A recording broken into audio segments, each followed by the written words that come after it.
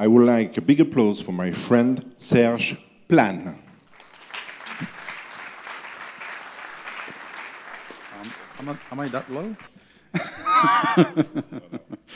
Okay, so thank you, Pascal. So I'm very pleased to have the opportunity to present some of the work we are doing and we will be doing in the context of, well, it's a context that I would say not very pleasant for coral reef right now, and I will emphasize that a little bit in my presentation.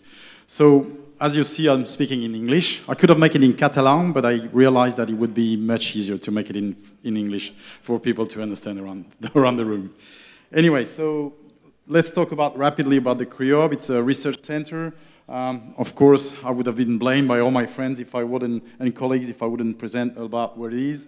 It's at the bottom of the Bay of Openu, if you have the chance to come to Moorea, which is, to me, one of the nicer, if not the nicer islands in French Polynesia. So I certainly, I think the tourism organization in Moorea will be very happy about me saying that, and I'll certainly suggest you to come and visit. You're welcome to come anyway. So it's a research center established since 1971 in French Polynesia. As you can see from the two views, 1971, 2016, it's changed radically. Of course, the research has changed, tools have changed, and I will talk about the tool, actually, about that. So it was a nice, small house along the beach in 1971. It's a sort of more bigger center now in 2016. The research of the CRIOBE is really linked and totally associated with the history, basically, and the knowledge of the coral. And we've been mostly focusing on the coral reef, the ecosystem, and natural history of the ecosystem, and of course, threat of this ecosystem, a recent threat of the ecosystem. So you have some view about working both experimentally and looking at the natural evolution. If we talk about the coral, and I couldn't sort of, as a scientist, I couldn't sort of stop me presenting a few images of the coral. First of all, the coral, and I hope everybody in the room knows that, this is not a plant. This is an animal. This is a living animal. But it's a complex animal, and I will come on that. It's a complex animal because it's based on an anemone that you have in a very high resolution with several tentacles. And that anemone builds a skeleton, and that skeleton that is not internal, that is external, a little bit like a shell, basically, making its own sort of a shell around it. That animal sort of builds big things. One of the important things of the coral, here you have one of the tentacles of these anemones. So in that tentacle, all the little bubbles that you have in that tentacle are a zooxanthelle. It's an algae. It's an algae. So this is why it's an animal that hosts algae, that hosts a plant, basically. Single-cell plant. But 90 to 95% of the energy of the coral come from that plant, come from that algae. And 90 or 95% of that energy come from the sun that arises by basically that small algae that is called zooxanthelle. And you can see that for 1 cubic centimeter of coral, you got 1 million cells of that algae. So this is essential. And this is a very important aspect, especially in recent days. So the other point about the coral are making colonies, and those colonies are made of clones. So here, for example, all the different sort of individuals that you have are exactly the same. They are clones. They have exactly the same genetic material, which means in some ways that they are as fragile one to the other. And that's a big point when we talk about threat. And then, of course, this massive animal, this small animal that we've seen are making massive colony, such as this one, around 4,000 years old, and they're making the biggest bioconstruction on Earth. And this is what coral and coral reefs are making. This is the biggest and the largest bioconstruction on the Earth. You can talk about Australia, you can talk about New Caledonia, you can talk about Mexico, Belize, Barrier Reef. They're all sort of made from that single small animal. And this is in the recent sort of evolution of what we call biomimicry research development.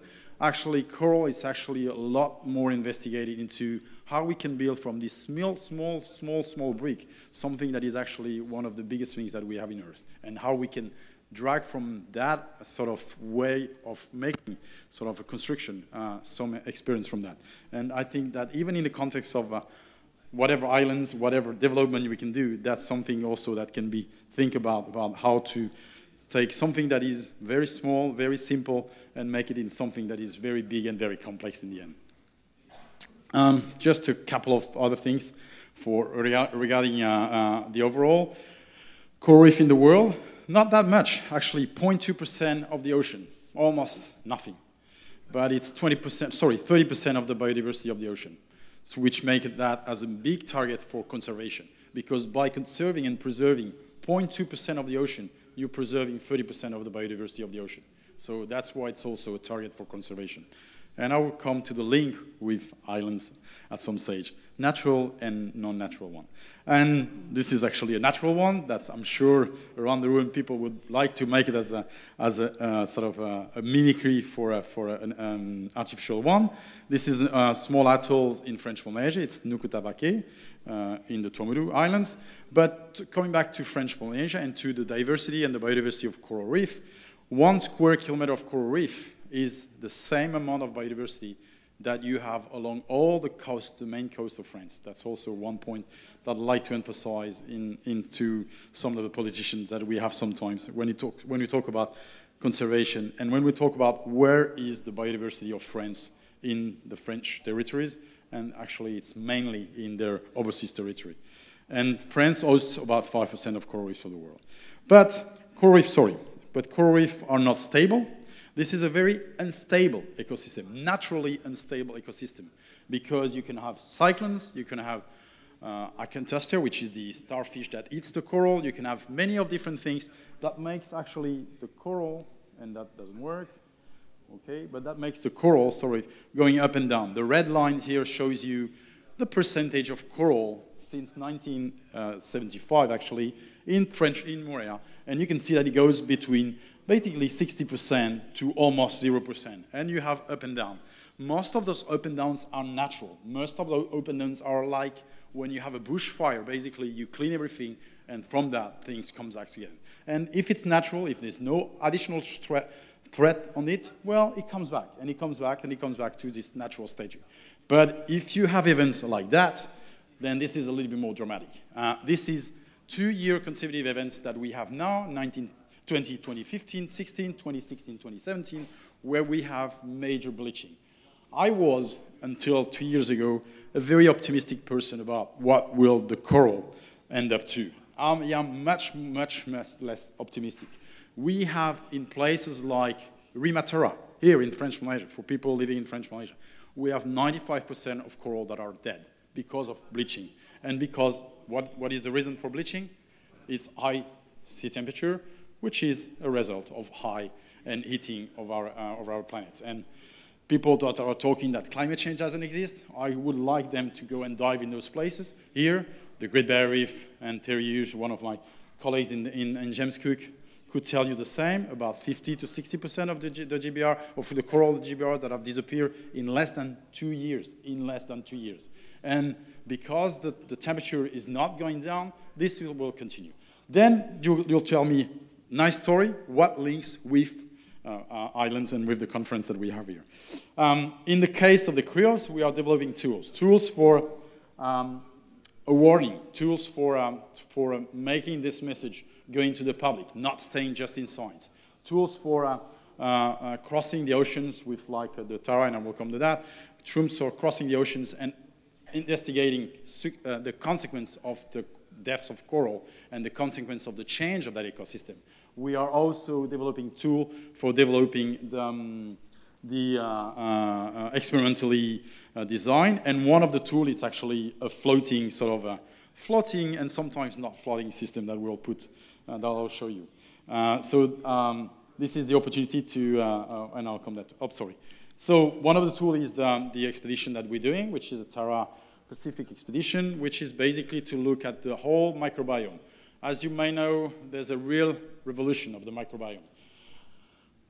Microbes were always viewed, and I'm sure that if I ask in the room here, how do you see microbes, I think you will all see as something that is harmful, that's something that is painful, that's something that gives you an illness. But there is a complete change on view of that.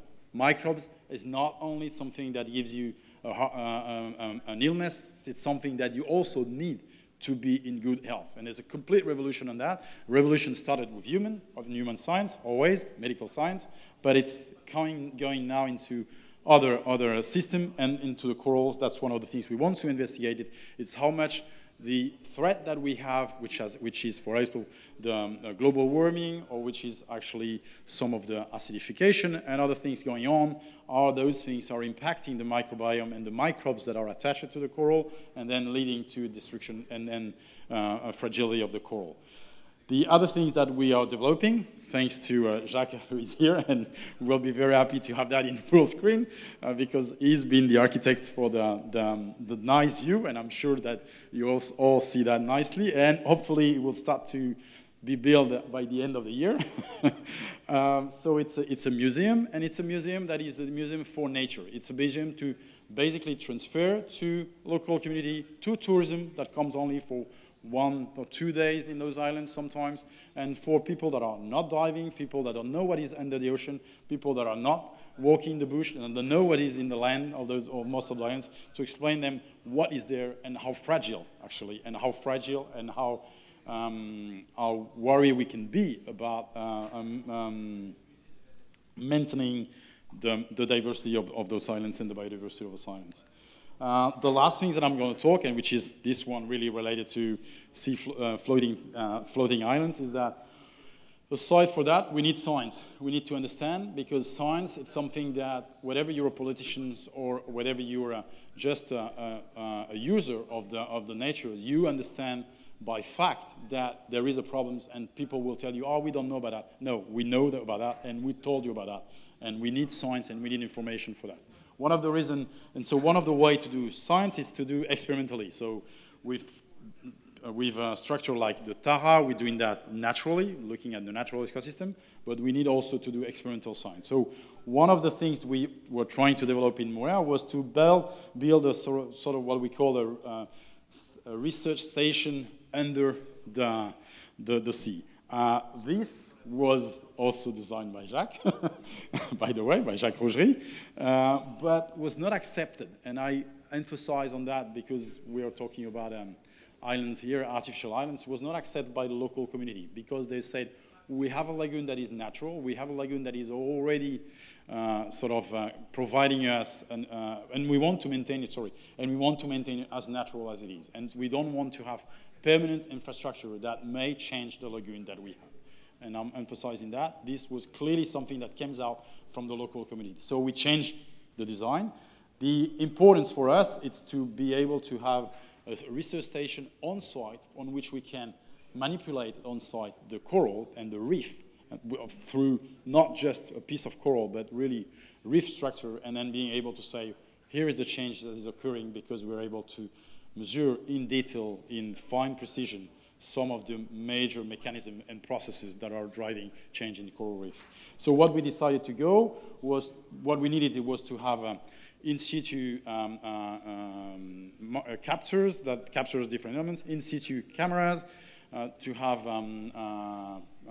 gardens of nubbins of corals, to have housing for coral and maintenance, and basically to be able to manipulate the reef as we could, and to investigate what will be the consequence on the reef, whatever manipulation. So the initial idea was that one. This was canceled, and then we went to another idea, which is a floating boat that at some stage can stop, can put piles under on the ground, and then can be uplifted, and then you have a platform that you can move. It's a large platform that basically you move, and on that platform we have a full laboratory which can take us basically to wherever we want in the reef, stays on there, uplift the system becomes a platform, not anymore a boat at all, and then from that platform we can investigate it for 3 months, for 6 months, and then for a year, even more if we need, and then from that we can just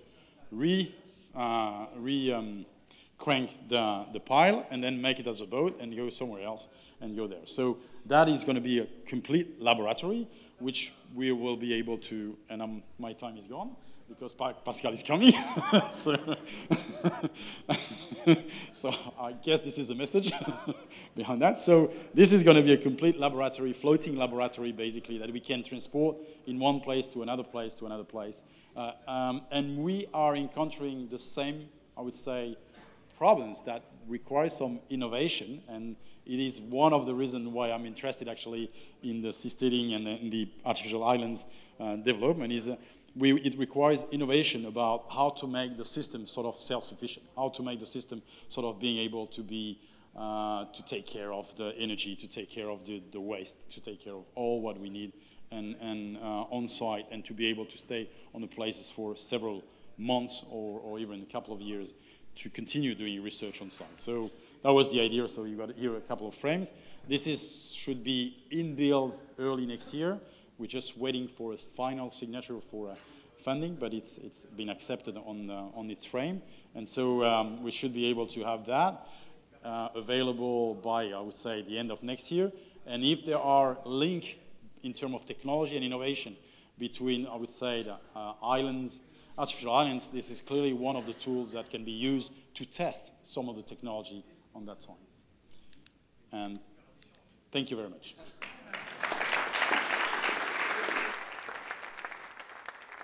Merci beaucoup.